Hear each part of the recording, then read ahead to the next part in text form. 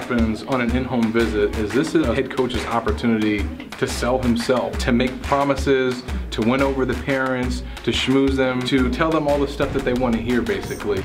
Recruiting trip. Coach comes to the house, walks in, meets mom, meets dad, sits down, starts small talk. Said, "Dougie, you want to be a Gator?" "Yes, sir." Then starts asking me about other sports I play. Said, "Dougie, hear you play baseball." I said, "Yes, sir."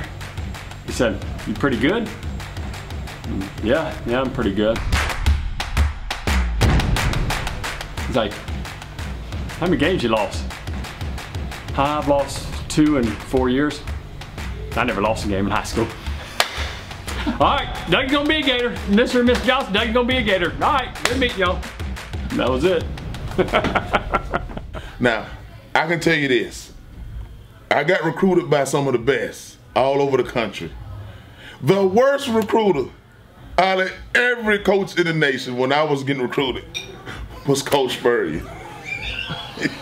And when I say the worst, because it wasn't appealing, it was just straightforward. Like, look, you can come for the Gators, you can win a lot of games, and then have a chance to win it all. And that was his pitch line.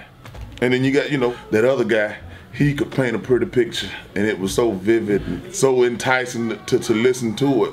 But it was more so the atmosphere when you got on campus with the guys, to where at University of Florida, it was one big family, man. Like, everybody was together. And that energy and that environment just engulfed me and made me make the best decision of my life. Who wouldn't without you? Shoot, you just who wouldn't without you? Hey, that was like, I was like, this guy is the worst recruiter.